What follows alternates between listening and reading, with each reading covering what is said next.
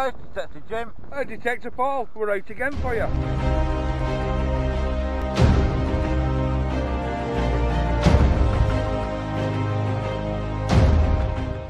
Hello boys and girls, it's Detective Jim. I'm out today. Unfortunately Paul's not with me today. I'm out on my own today. Well, not on my own. I've got some special guests. And here we are. You're right, You should know who these are. That's Luke and Ian from Anglo-Detecting. Yeah, I'll put the link in the description below. So yeah, we're on one of our field states, so hopefully I'll find something nice. So we'll catch you on the first hole. Bye for now. Well guys, I've got my first target. Paul lent me his Apex, so I'm trying his Apex out because I've never used it before. But I've got my first target, which is just down here.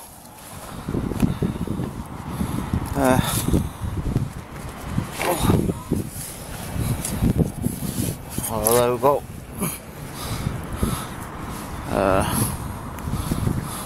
Yeah, bear with me too. Try and get in focus. I am using a digital camera today, so hopefully I can get focus in good enough. But yeah, it's a moo tube. Right, catch on this one. Right guys, got dug this target here. There's the imprint, and there we go. It's a coin.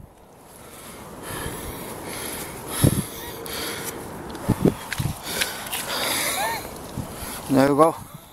It's only a modern 2p, but it's still a coin. Yeah, very good. Right guys, dug this. Saying I got a 79 on the Apex. I'm still getting used to it. I'm not used to it, so says it's in here somewhere. There we go. And by the looks of it, looks like a piece of lead, or it could be something else. And by the looks of that, that's going to be possibly a weight, a trade weight or something like that. It is quite heavy, that actually. So yeah, it could be a trade weight, I'm not 100% sure. Sorry about the focus guys. I am using a digital camera. I'm trying to get on autofocus, but it's not working properly. Unfortunately our other cameras are not working. They finally gave up the ghost. They're always cheap anyway, so yeah. Right guys, just took that target there, and it's a musket ball. Oops. Yeah, just a little musket ball. Try and get in focus. Yeah, tiny little musket ball. Alright guys, I've got a target in this mud here. That's on. So around there somewhere. There. Let's see what it is. The dreaded bloody moo tube. Oh well. Catch on that. Well guys, I just dug this target out in there. I say it's about 5 inches down. I dug it out. And look at this guys. I don't know if you can see that. It got some type of it might be some type of pendant. Let's give it a wipe. Alright, look at that. It's some type of pendant.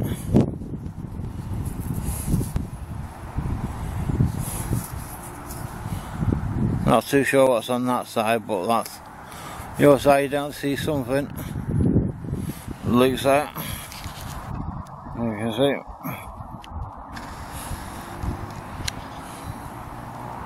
He's had a few bits. His dad had a few bits as well.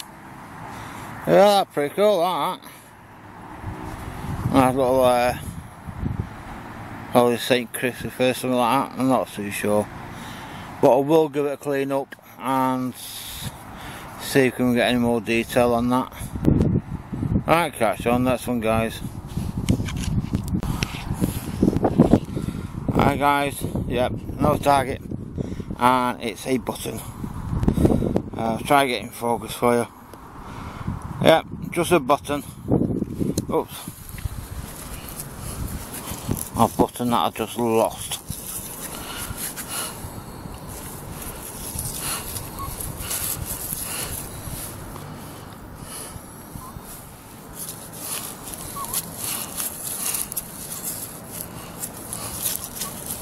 Oh well, there it is. There you go. Shank will be there on the back, and it's just a crusty button. Right, catch on next. Right, boys and girls, no target, but it's a flare casing of a flare gun. Running a little horse paddock next to our field. I'll have a quick look and see what we can find. But yep, this flare cartridge. Right, catch on next. Right guys, dug this target and I dug out this. Now I know what this is. It is a plug socket off an old army radio. It's the telephone type radio. I know that because I already got one of these in better condition. But yeah, that's what that is. That's pretty cool. 1940, around about that era. But yeah, it's a plug. You plug something in this way. Yeah, that's pretty cool. Right, catch you on the next one, guys. Right guys, that's it for today. Like I said, this is me, Luke, and his dad. You alright? Had a cracking day. Lots of decent finds. Really good day. So yeah, thanks for watching. See you later, guys. I put their channel link in the description below. Go ahead, subscribe to them. Right, catch you on the next one, guys. All the best for Christmas.